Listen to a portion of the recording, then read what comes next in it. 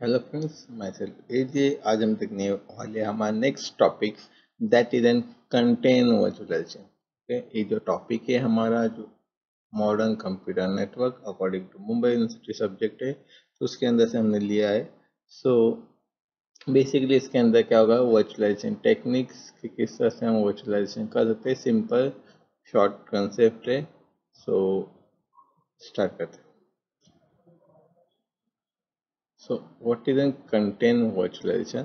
Okay, simple. It is a related approach of a virtualization is also known as a container virtualization. Okay, in this approach, ये approach के अंदर जो software is known as a virtualization container, कि जो हम software keyword use कर रहे थे उसकी जगह पे हम यहाँ पे एक वर्ड रिप्लेस करें, that is container that run on a top of the operating system kernel and provide an execution environment for application. एक स्पेसिफिक जो एप्लीकेशन होगा हमारा वर्चुअल मशीन के ऊपर, होस्ट के ऊपर, तो उसके ऊपर हमें एक स्पेसिफिकली एग्जीक्यूशन इन्वायरमेंट क्रिएट करने का काम करेगा, दैट इज एन कंटेनर।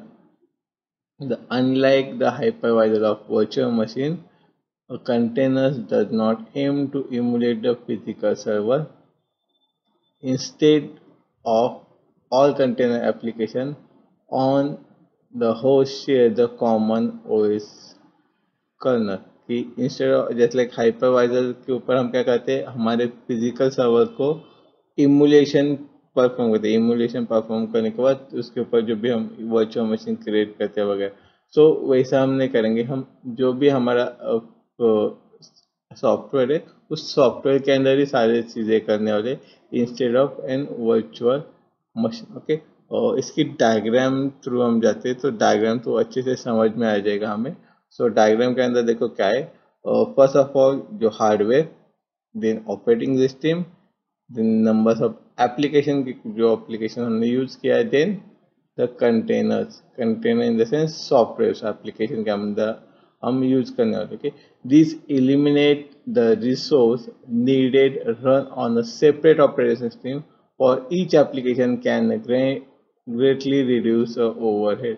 कि हर एक एप्लीकेशन और रिसोर्स यहाँ पे हम यूज करेंगे कि जैसे कि run on separate operating system और सेम ऑपरेटिंग सिस्टम यहाँ पे करने वाले।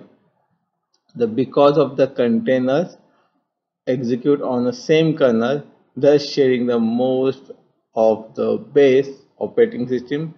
Containers such are smaller, lighter weight compared to hypervisor, gate operating system and virtual machine arrangement.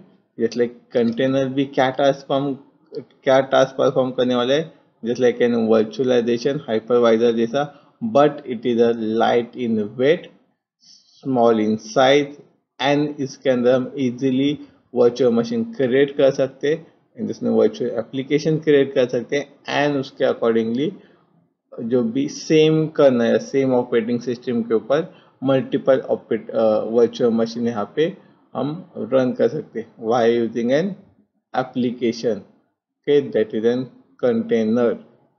पे कोई भी डाउट, कोई क्वेरी, कोई सजेशन होगा, सो वो आप हमें कमेंट सेक्शन में बता सकते हैं। कोई डाउट, क्वेरी, सजेशन। इफ ये वीडियो आपको अच्छी लगी हो तो इसको लाइक कर सकते हैं, शेयर कर सकते हैं, एंड सेम मिला टाइप्स के वीडियोस के लिए, नेक्स्ट वीडियोस के लिए इस चैनल को सब्सक्राइब कर सकते हैं। Thank you for watching.